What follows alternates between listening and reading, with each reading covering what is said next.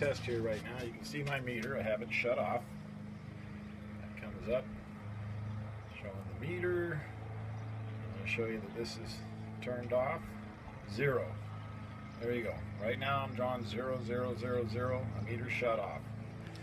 So what you see down here is this extension cord comes out right there. My extension cord's coming out. I'll show another video later how I hook this into my breaker box.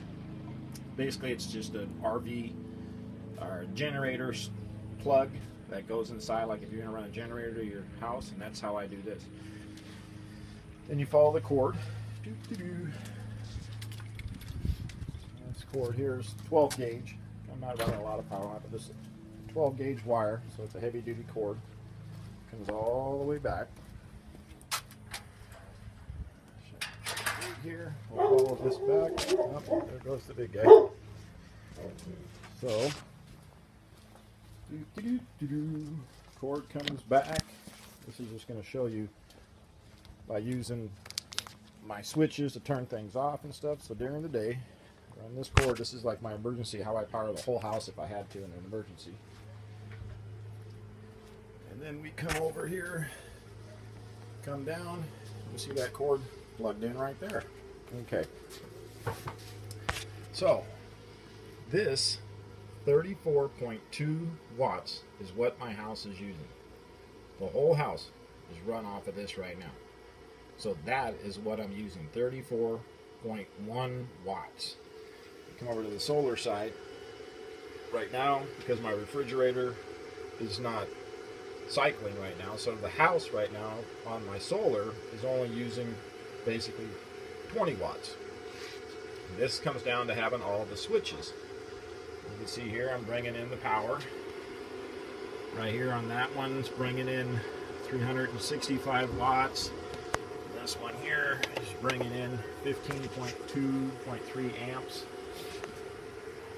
And look at that, that's what I'm using. When the refrigerator kicks on, boom, that'll jump up to 150 watts, 160 watts. When it cycles and it's done, like it's done with its cycle right now, it's just sitting there waiting. I'm only running 20 watts.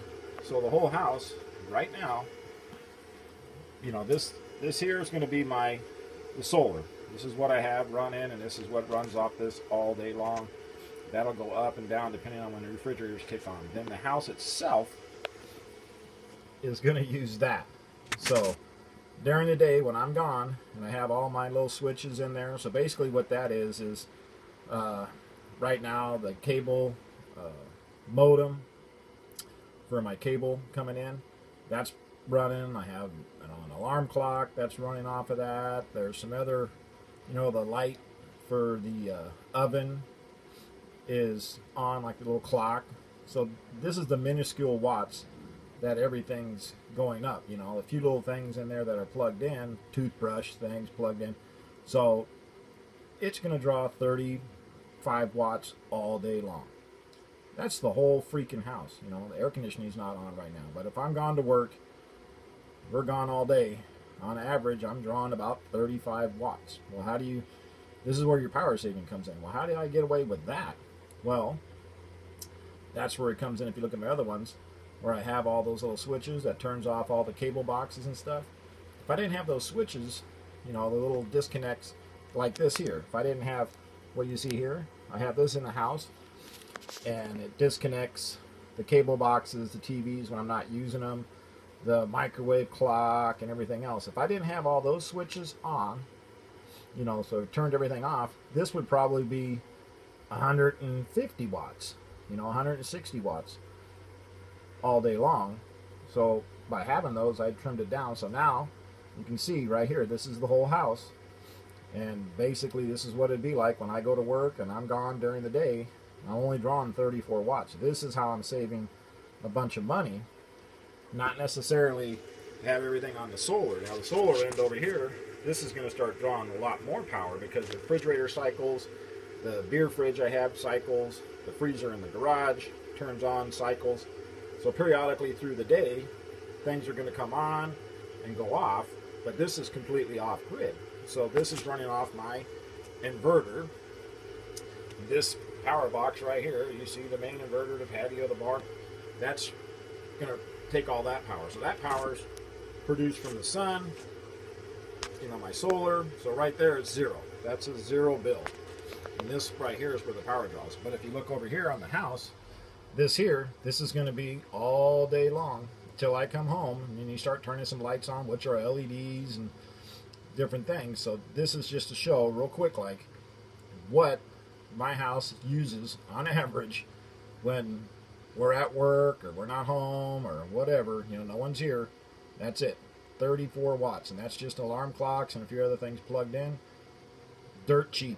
So this is the proof right here, showing you that if you do watch the other videos on how to save power and what to do, this is it. This is the winner right here. This is showing you where you're going to save your money. Not necessarily on the off-grid solar and everything else, just your basic saving.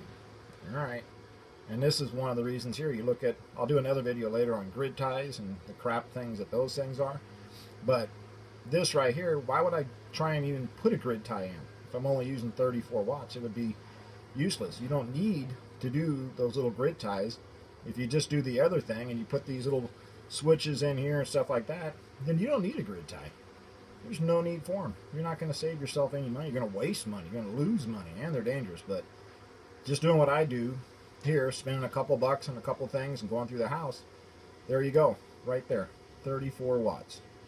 All right, I'll do another video on those cheap grid tie inverters and don't waste your money and how dangerous they are and how much they cost to do, and your return on them is ridiculous. So, all right, that's what this one is right now. Have a nice day.